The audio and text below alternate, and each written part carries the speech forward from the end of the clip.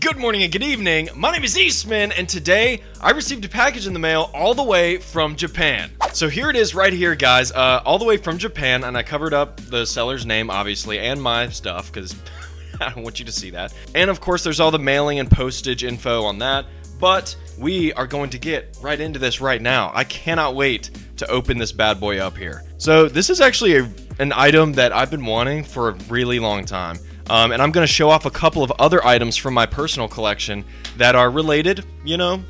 You'll see what I'm talking about in a minute after you see this. But I cannot wait. I can't believe I finally own this, by the way. This is something, like I said, I've always wanted in my collection for so long. And I didn't even know that it was a real thing for the longest time. But here we go. Easy now. All right. Interesting packaging. I guess to just cover it up. That's cool. Alright, here we go. Okay. Oh wow, what is this? Pocket Monsters X, Y, and Z. What is this? We'll get back to this in a second. I don't know what that is. But anyway, this is the item right here, guys. I'm gonna tear this off. Alright, there's Charizard on the front. We're just gonna as usual, I hope I didn't just hit my TV. So there's Charizard on the front there, and Venusaur on the back. So obviously, this is all in Japanese, and if you don't know what this is, let me explain. So down here in the corner, it says GBA Pokemon Fire Red and Leaf Green Music Super Complete.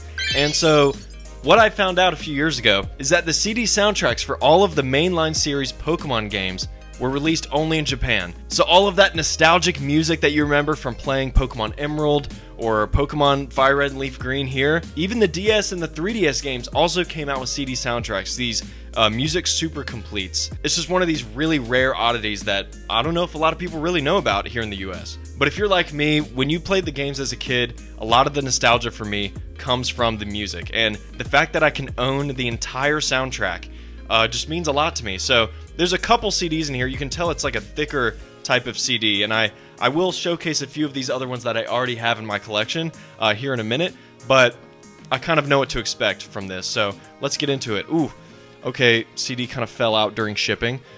That's no problem. Look at the Master Ball cover art there. That's so sick. Pikachu records, everything like that. We got Blastoise and Snorlax there too. We're gonna pull out this pamphlet here too. Let's take a look at that. And there's the Ultra Ball too. That's pretty nice. So Blastoise on the front. These are all of the tracks. This is disc 1. So on disc 1 there are 73 tracks. And from what I remember when I played one of my other ones from my collection, a lot of them are like sound effects too. So a lot of them are like 1 or 2 seconds long. So it's not like hours and hours and hours of content. It's more just every single soundbite and piece of music from the Game Boy games are on this. It's just incredible how they got away with this. And disc 2, it looks like there's 17 tracks. Oh my god, look at all these like screenshots from the game. So you have all the trainers, Misty, Brock, Lieutenant Surge, and I mean, look at the Pikachu there, the Safari Zone, all the different routes that you get to go on. This is so cool. This is really bringing it back. Okay, so wait, we have all the gym trainers. And the Elite Four as well, the final battle between Red and Blue. That is so cool. It's starting to all come back to me right now, guys. There's Moltres, Zapdos. Look at this. This is so cool. Yeah, the Elite Four too, Giovanni. I wish I could read and understand Japanese to get a understanding of what all this is here on the right. And we have the original 3 starters. That's cool. But yeah, this is really sick. I love like they went through all this effort to make this possible. There's Deoxys forms there, got a Charizard on his head there, and some more screenshots. And I guess they have sort of an homage to the original red, green, blue, and yellow Kanto region games that Fire Red and Leaf Green were of course remade from. But this is cool. There's the discs. I'm pretty sure that's basically it. And there's Mewtwo. Oh my god, check that out. I love that artwork. That is so sick. Before we get into the other stuff in my collection, let's find out what this is. I just don't know. It's got like a gold seal on it. It doesn't even feel like there's anything inside, but we're gonna check it out. Kind of strange. I mean, maybe it's like one of those things that the sellers just put in there for fun. Is it empty? Is it really empty? Oh no, there's a card. Thank you for your purchase. Have you received the CD safely? Yes. I hope you like it. I do.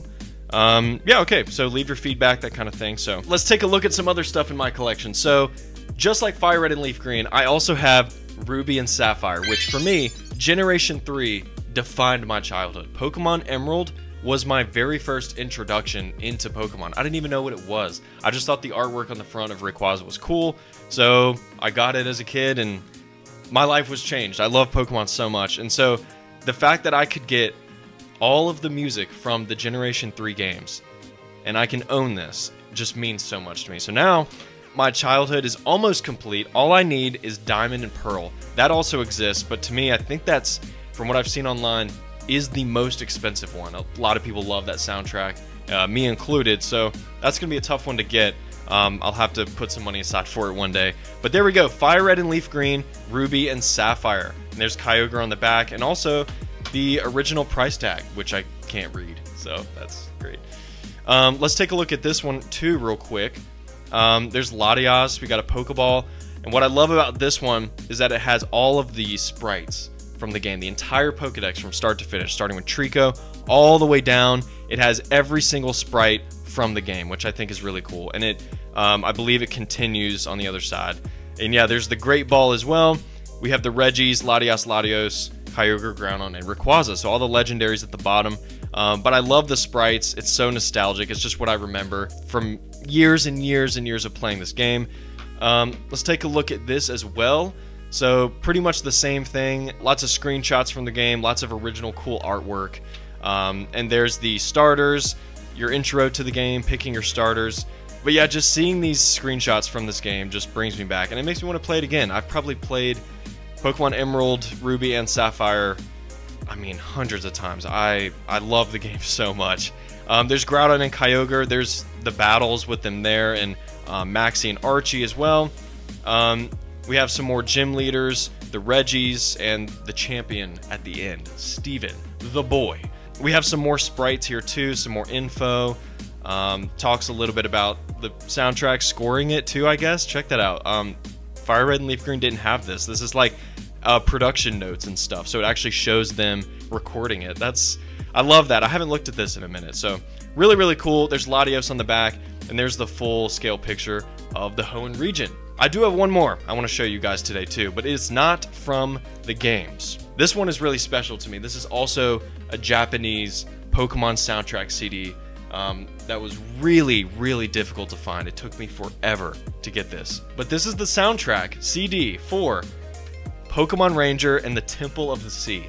I think this is the best Pokemon movie that they've ever made besides the first. I mean, it's hard to top the original, right? But to me, this one makes me cry a little bit, guys. I'm not gonna lie. This one is just so nostalgic, and I love the story. The music is, of course, the standout here for me. So I had to get the soundtrack, and I'm just so happy that it even exists on a physical disc. That just means a lot. So there's the iconic artwork with Manaphy, and look at this disc. Look at the vibrant blue colors, and everything just really pops on this artwork. So my favorite part, though, other than the music, is the artwork behind the CD. Are you ready? Check that out. It's so vibrant, and it just makes me think of the movie. I just absolutely love the colors on this. It's gorgeous. So again, in Japanese, I don't know how to read it, but there it is. There's a bunch of tracks on here too. I mean, every single piece of music across all of this Pokemon stuff here is just extremely nostalgic for me. And these are really, really expensive and rare. I'm sure I put the prices up on screen of what they're worth, but really, really rare oddities that I'm not sure people really know about. So I just wanted to spread the word on these. If you're interested in picking these up, all I can say is put your safe searches up on eBay, Mercari, whatever. You might stumble upon them. I've still got mine up for Diamond and Pearl.